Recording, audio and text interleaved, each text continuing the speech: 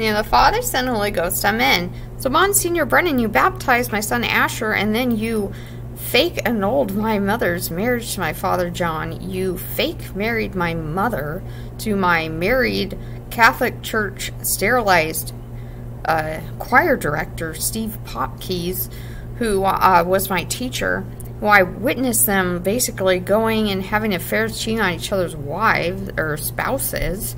And you legalize all this, and then my mother says if I don't spend a day calling her out that I've run away, so you're kind of making me have to go online for the rest of my life, Father Brennan, otherwise my mother just gets to run around with her head cut off, brainwashing the whole entire world, seriously, and you won't give me a dime?